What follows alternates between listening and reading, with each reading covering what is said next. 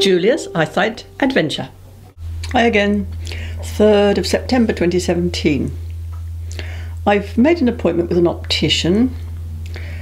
I didn't want to go to one on the high street that is a part of a chain, because although you can get fairly quick appointments, you're not necessarily going to see the same person every time, and I want to find an optician I can befriend and go back to every month. So my appointment's not for 2 weeks yet, and in the meantime I'll just carry on making videos, exploring how my eyesight is going. So today I found my eye patch.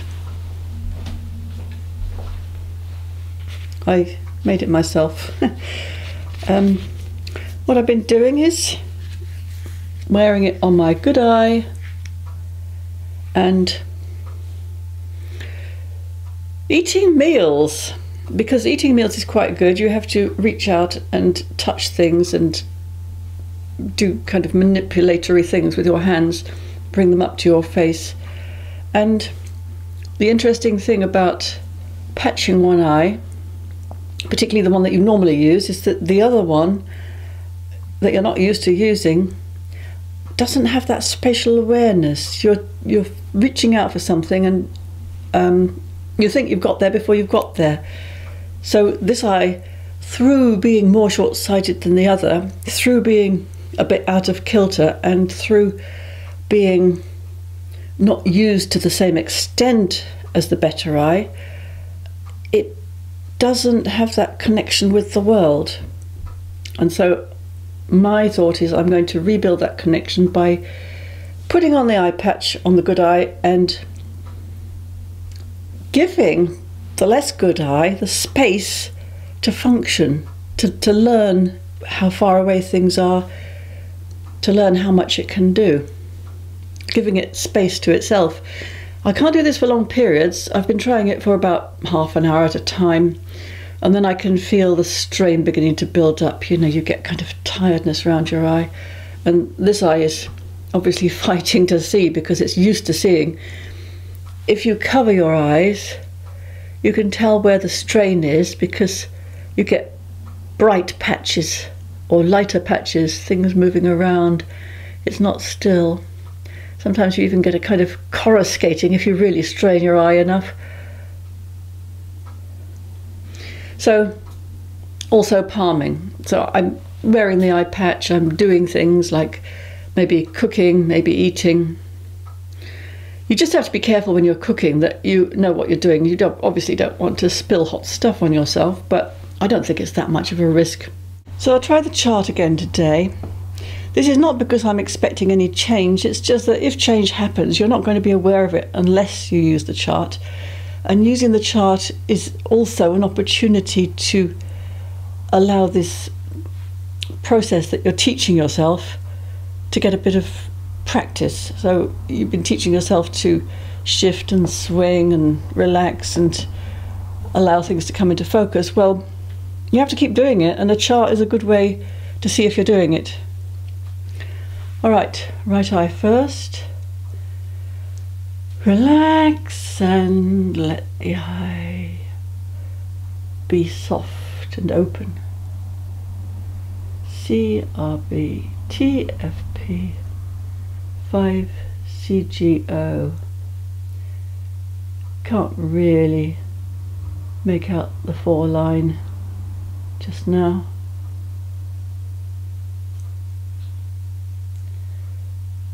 KBER, well now it's clear, but there are shadows next to the letters. 3TY or something. Okay, so that's my right eye.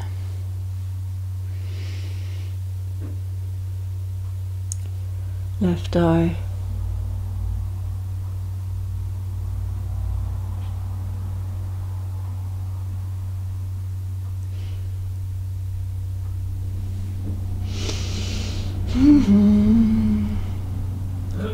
CRB, TFP.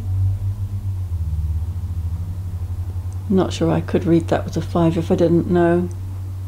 And the 2 in the middle look fairly similar, the C and the G, but I can see that the O is different. And I can feel the pulling up here when I'm doing this, so I'm not sure whether I should be doing it this way, because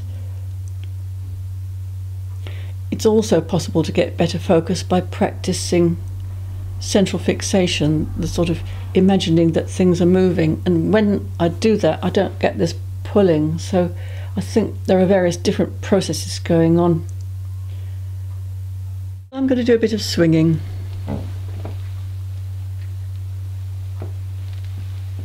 Watching things move through my field of vision, focusing always on the movement, not the detail.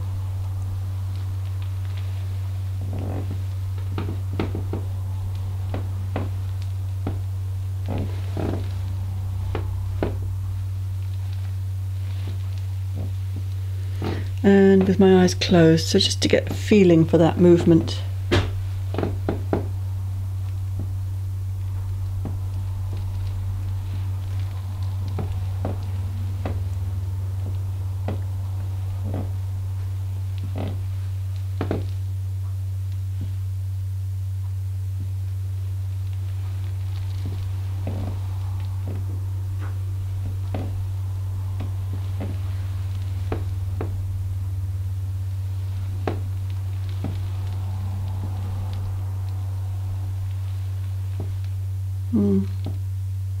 It looks nice and black and white.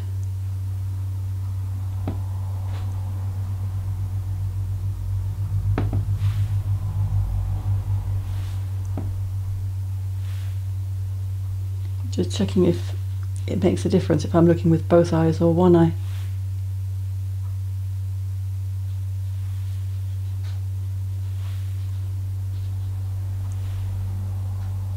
I think it is actually slightly clearer with both eyes, which is interesting.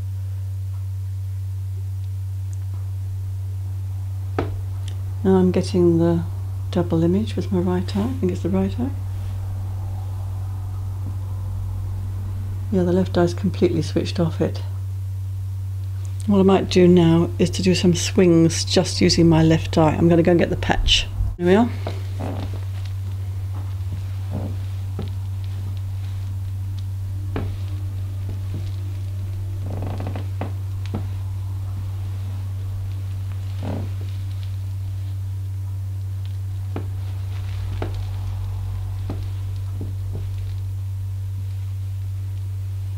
Some people swing really quite fast.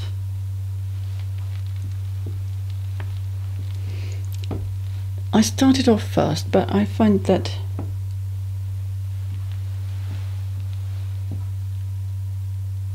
slower is more relaxing. You get a sort of a feeling of softness about it.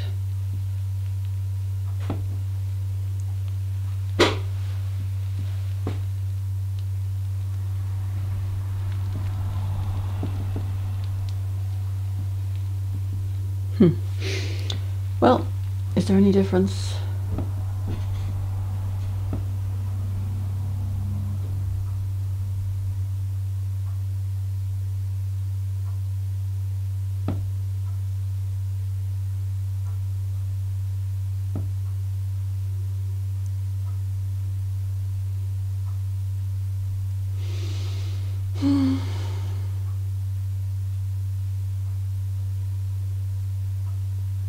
Yeah, I can get as far as the 5 CGO line.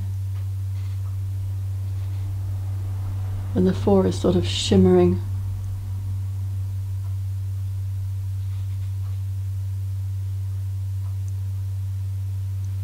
So I'm going to stop now and do some palming. And I'm being rather slapdash here. I've got nothing to rest my elbows on, so I'm going to lean forwards onto the table. Cover my eyes, see a lovely black, and just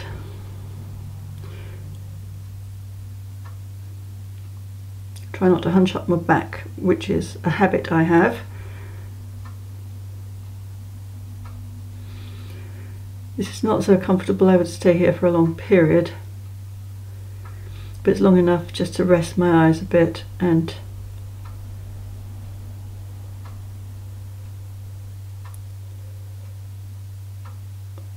Just let any strain drain away.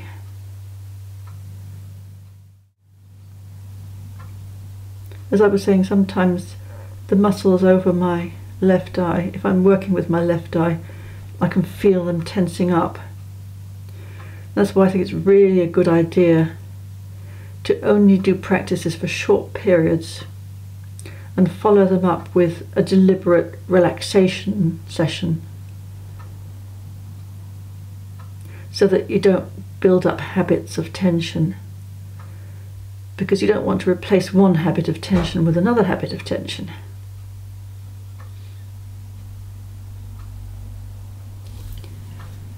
Okay then, I'll leave it there for now, and I'll see you soon. Bye.